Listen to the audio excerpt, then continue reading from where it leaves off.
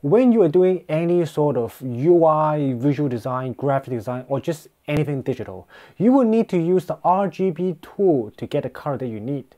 Here's the question. How do you know which color to use? Do you ever feel like the color that you picked end up just to be a little bit off, but you don't know why? And maybe you just keep trying, but you still don't think that looks right. How do you decide which shade of color to use? Is there one shade better than another?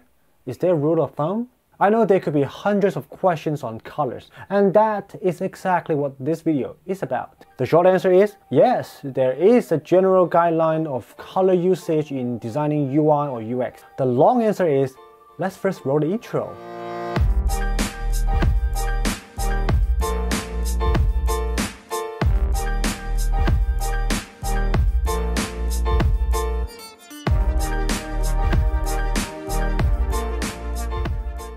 When you are doing your UI or visual design on your website or app, you want to make it look great. If not, at least look right.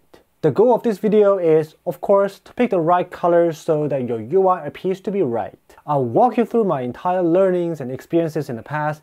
It actually took me quite some time to get it. But when I got it, I got it. So hope this video will give you that I got it moment.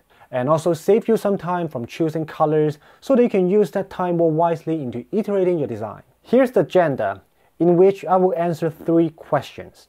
Number 1, why I don't think school taught me enough about color. And number 2, what should you know about colors in UI and UX design. And number 3, how to pick the right color in UI UX design. I don't recommend skipping directly to the last section, because the first 2 are actually very important to know. And in fact, it might be eye-opening for you. Well, without further ado, let's dive right into it. Chapter 1.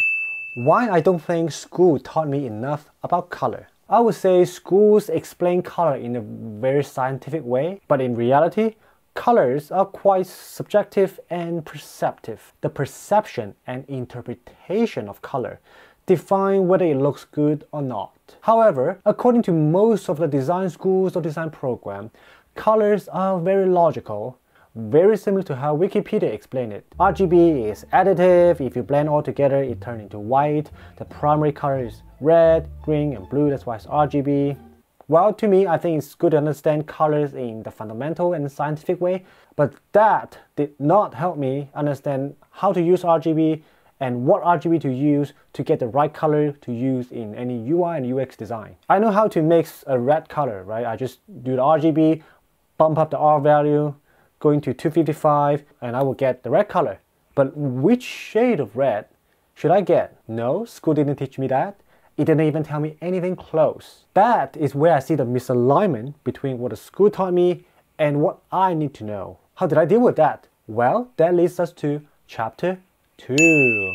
What should you know about colors in UI or UX design? Well, since school did not teach me, that means I have to go on my own adventure to learn everything on my own, which just means a lot of Googling, reading a lot of articles, and look very closely to good UIs, and kept testing different color values. With the information that school taught you, and being a new designer in UI or UX field, you might feel very lost in picking the right color. Well, at least I was. Until I came to the following realization. UI colors are digital. Physical colors are physical. Duh. If you mix the two, well, you'll be as lost as I was. And let me elaborate. For the sake of simplicity, let's just say all the colors that you use in UI, UX, visual design, anything that you do on a computer screen, digital colors. And anything that you see in physical products, physical colors. So for digital colors, RGB is probably what you're familiar with, red, green, and blue. And that's the main way you will mix your colors in any UI, UX design in Sketch, probably. There's also hex code, which comes in the FF000 format, and also the HSB, hue, saturation, and brightness. So these are the 3 main ways to create any colors in Sketch. So let's say red, for example, in RGB it will be 255, 0, and 0, which is the exact same thing as the hex code of FF0000, which could translate to 360, 100, 100, for the HSB value combination. For physical colors, one of the most famous ones that you might know is CMYK, stands for cyan, magenta, yellow, and black. That's probably what your printer uses, so if you get a new cartridge, it will come in 4 different ink boxes. One has C, M, Y, and K. Another one that you will deal with on almost a daily basis is Pantone color. It comes with way more varieties because each Pantone color comes with 18 base colors, so there are a lot more combinations there. So it could come in for more higher-end prints, in fashion, in your clothes, in your phone, in your computer, in a textile. All those are actually in Pantone color. So fundamentally, digital color and physical colors are mixed in a very different way. There's no one-to-one direct mapping between these two. This is very important to know because, for example, if you want to steal a physical color and use it on UI, it probably won't work. And that's probably one reason that you might find your color looks off. The second thing you need to know is that we, as human beings, perceive digital colors and physical colors very differently. And let's start with physical colors. So for example, this Google hat is a physical product. So all the color that you see on it is Pantone color. It's not CMYK, okay? Lights shine on the hat and the hat reflect those lights to my eyes, okay? So this is the path, that's how I see this red. In the meantime, there could be any other lights coming off any other reflection. So for example, this light could hit the wall behind me and then it hits the red and then it reflects off of the hat to my eyes, okay? So there are many different paths, lights bouncing off of all the objects and flat surfaces. There can also be a toned ambient light. For example, if you see my environment, like this light bulb, for example, is more of a warm yellowish tone. So that could also affect how I perceive the red in this physical product, this hat. Because of these paths and also other complicated reflections and interference in the environment, the color intensity in the product can actually drop.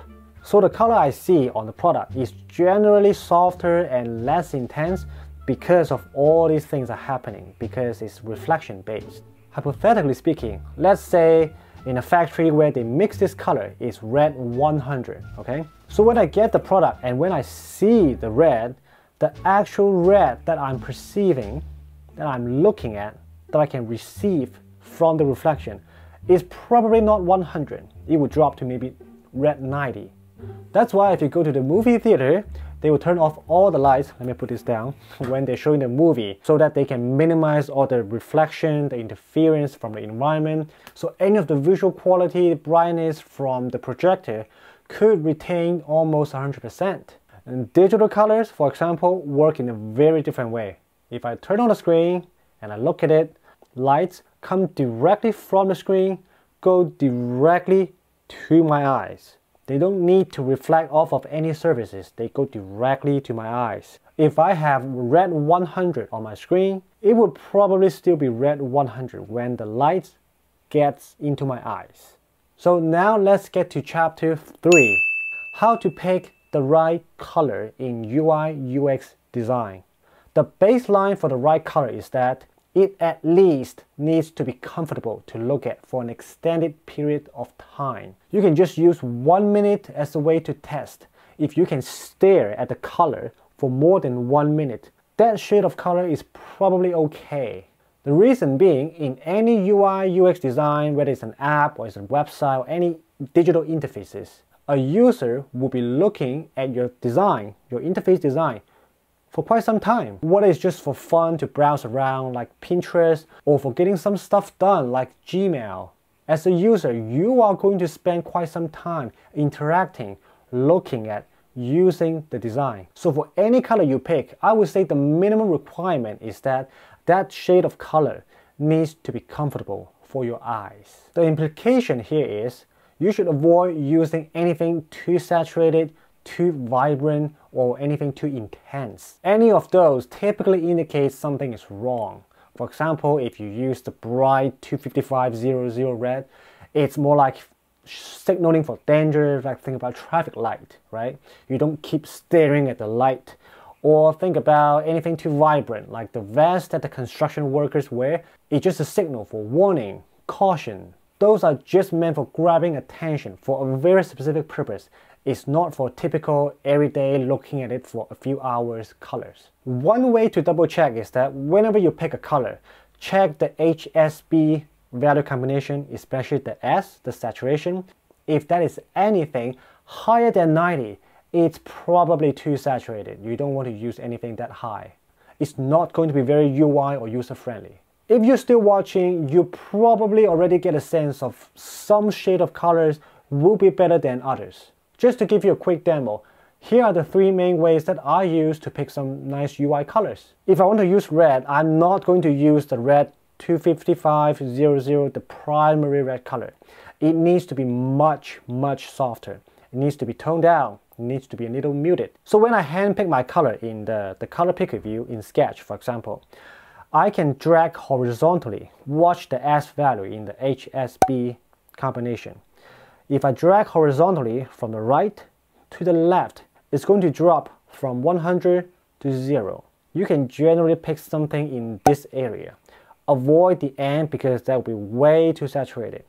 If for some reason you want to use it, drag it down so that you can tone down the brightness so it's not going to hurt your eyes so much. You don't need to memorize any of the HSB or RGB value.